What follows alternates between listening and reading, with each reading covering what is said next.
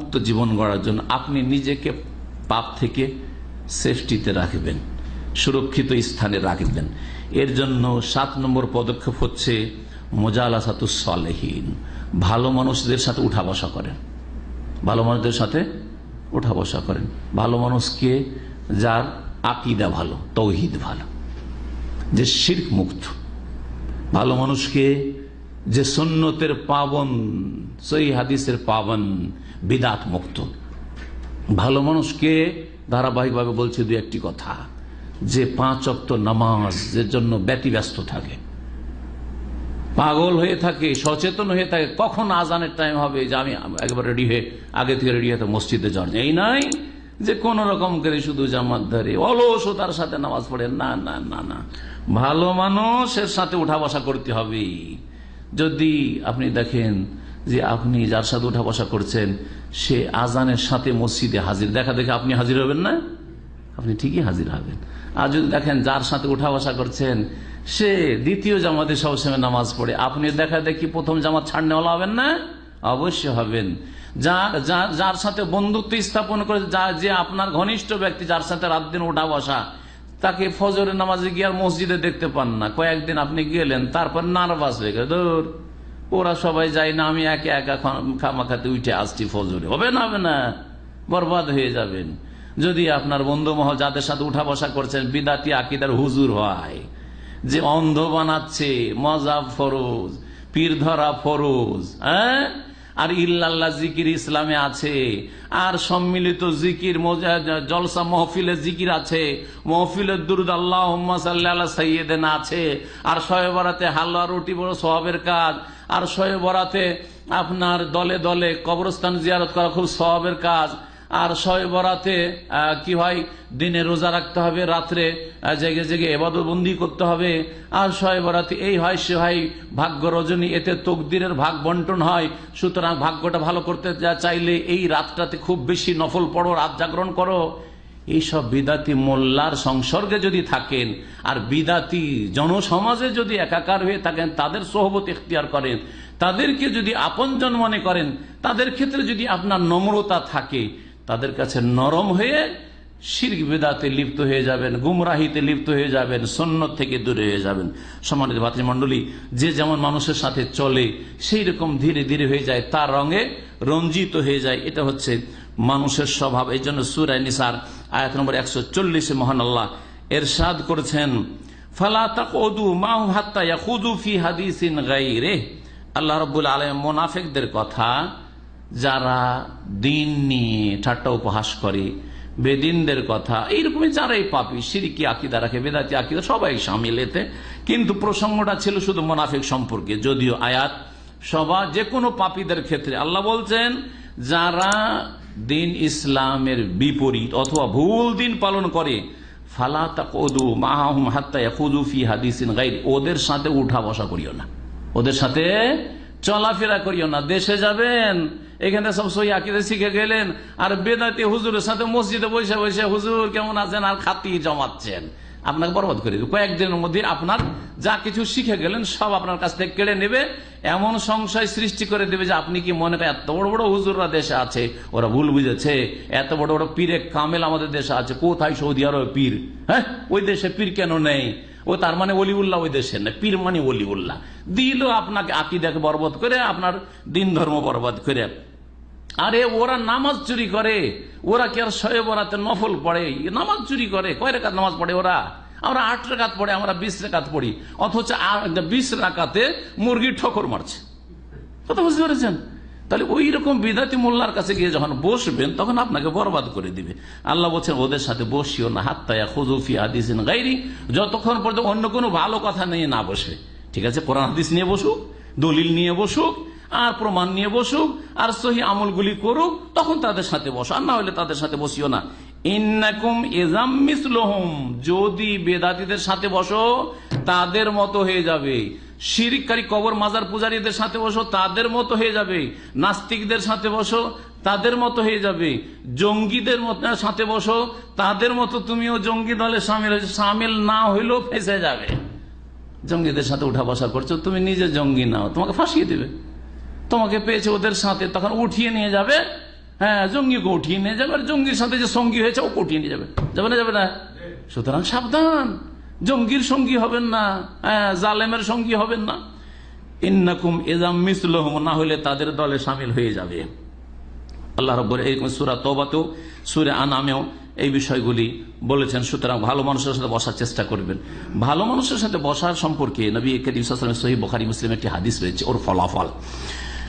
আবু মুসা আশআরী রাদিয়াল্লাহু তাআলা আনহু থেকে বর্ণিত, বলছেন নবী করিম সাল্লাল্লাহু আলাইহি ওয়াসাল্লাম, মাসালুল জালিসিস সালিহি ওয়াস সু, ভালো সঙ্গী আর মন্দ সঙ্গীর দৃষ্টান্ত হচ্ছে কাহামিলিল মিসকে ওয়া নাফিকিল কিরে। মিসকে আম্বার, যে মূল্যবান সুগন্ধি আতর বহনকারী একজন মানুষ, যার কাছে কি আছে, আতরের ব্যাগ আছে বা আতরের দোকান আছে। আর একজনকে নাফিকুল খির, হাফরের মালিক কে, কামার, কামার, তাই না? কামার লোহা লাগ করে পরিষ্কার করছে মরিচা থেকে, জং থেকে। এই দুই লোক যেমন দেখছেন ঠিক তেমনি হচ্ছে ভালো মানুষ আর মন্দ মানুষ, ভালো সঙ্গী আর মন্দ সঙ্গী। ফাহামিলুল মিসকে, যদি আতরের দোকানদার হয় বা আতরের ব্যাগ ভর্তি আতর নিয়ে আপনার সাথে আছে, ইম্মা ইহুদিয়াকা, হয় একটু আতর দিবে, যে আমার কাছে মেলা আতর, তো একে একটা দিয়ে দিই, আতরের ছোট্ট একটা বোতল দিয়ে দিই, দেবে না দেবে না?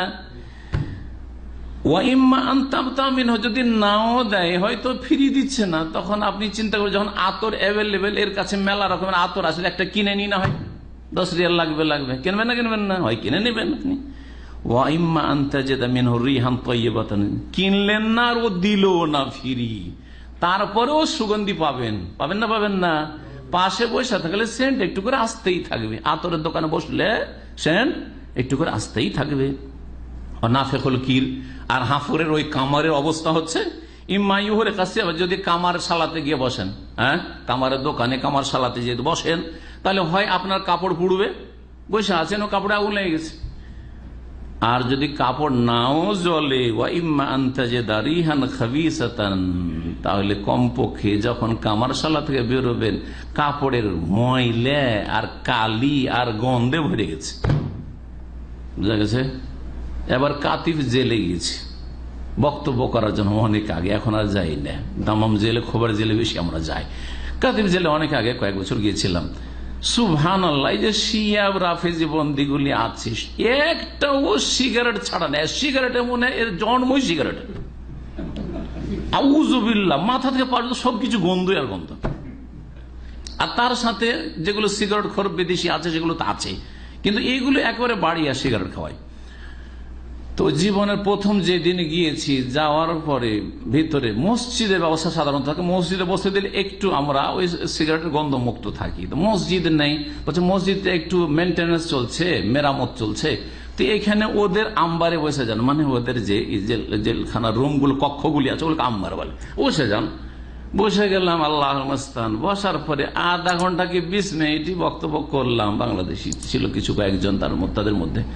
আর পরে যে উইঠে আসবো কি, ওইখানে কয়েকবার মনে হচ্ছে ভিতর থেকে বমি চলে আসছে, কয়েকবার বমি কোন রকম করে থেমে থাকা, যেমন ভিতরটা খারাপ হয়ে গেলে বমি আসে, অনেক চেষ্টা করছি বমি এ করতে করতে এসে একটা মসজিদে নামাজ পড়লাম, এইখানে যে পাশে আওকাফ মসজিদ আছে, ওইখানে মসজিদ থেকে বেরিয়ে আরেকবার বমির মতো, মসজিদে ঢুকতেও বমির মতো।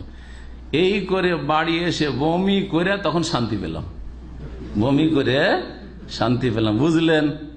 জীবনেও কোনদিন পকেটেও নেই, নাকের কাছে নেওয়া তো দূরের কথা, কোনো সিগারেট বিড়ি, কিন্তু বিড়ি সিগারেটের গন্ধে আমাকে বমি করতে বাধ্য হইতে হয়েছে। এবার বুঝতে পারলেন, এ হচ্ছে অসৎ লোক। অসৎ লোকদের পাশে বসলে এই রকম দশা হবেই। আল্লাহ যেন আমাদের হেফাজত করেন অসৎ লোক থেকে এবং নিজেদেরকে অসৎ হওয়া থেকে। নবী করিম সাল্লাল্লাহু ভালো মানুষের সাথে বসতে বলেছেন, ভালো জায়গায় বসতে বলেছেন। যদি আপনি তওবা করে ফিরে আসেন, আগের খারাপ সঙ্গীদেরকে বর্জন করতে হবে, ওদের সাথে টেলিফোন যোগাযোগ বর্জন করতে হবে। অনেকে তওবা করছেন কিন্তু টিকতে পারছেন না, কারণটা কি? একা তওবা করেছেন কিন্তু আমরা বন্ধু মহল সবগুলি চোর বাটমার, সবগুলি অসৎ, সবগুলি পাপিষ্ট, ওদের সাথে আবার ওই টেলিফোন যোগাযোগ চলতে আছে, অথবা ওদের সাথে দেখা সাক্ষাৎ উঠা বসা লেগে আছে, কখনো ভালো মানুষ হইতে পারে, তওবা আপনার লাস্টিং করবে না। এই মর্মে লম্বা হাদিস রয়েছে, ইনশাআল্লাহ তাআলা সময় সুযোগ হলেও এই হাদিসগুলি বর্ণনা করব। যেই লোক তওবা করেছিল তাকে বলা হয়েছিল যে তুমি এমন এলাকা চলে যাও যেখানে কিছু ভালো মানুষ আছে, তাদের সাথে হয়ে ইবাদত বন্দি করো। এই জায়গায় থাকিও না যেখানে পাপ করে, পাপের জায়গায় থাকেন না। যেই জায়গায় পাপ হয়েছে ওখানে যদি ঘোরাফেরা করেন কখনো বাঁচতে পারবেন না। যারা প্রেমের আক্রান্ত, প্রেমে লিপ্ত হয়েছেন, ওই মহিলার টেলিফোন বা কোনো মহিলা ওই ছেলের টেলিফোন যতক্ষণ ডিলিট না করবেন, পুড়িয়ে না দিবেন, একেবারে কোনো যোগাযোগের ব্যবস্থা নেই, ততক্ষণ পর্যন্ত আপনি বাঁচতে পারেন। যতই তওবা করেন, আপনি বহুবার তওবা করছেন, আবার মনটা খারাপ, ভালো লাগে না, সারা রাত ঘুম হয় না, দেখি বেশিক্ষণ বলবো না, 2 মিনিট একটু কথা বলেই নি, আবার ফেঁসে গেলেন, আবার ফেঁসে গেলেন। এই জন্য বহু বোনেরা এবং বহু ভাইয়েরা আমার কাছে পরামর্শ চাই, আমার এইরকম অবস্থা হয়েছে, কি করব। কারণ আমরা তো মানুষের চিকিৎসা করি, কথা বোঝা গেছে। বলি যে টেলিফোন একেবারে ডিলিট করেন।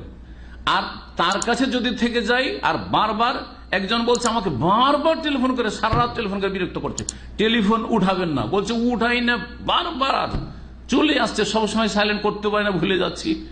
আমি বললাম যে আপনার টেলিফোনটাই চেঞ্জ করে দেন। শেষ সমাধান হচ্ছে যে ওর টেলিফোন আপনি জ্বালিয়ে দেন, রাখিয়েন না, আর আপনার টেলিফোনটা বদলে দেন, কোনো যোগাযোগ যাতে না থাকে। না হলে এই প্রেমের রোগ থেকে আপনার কোনো চিকিৎসা হবে না।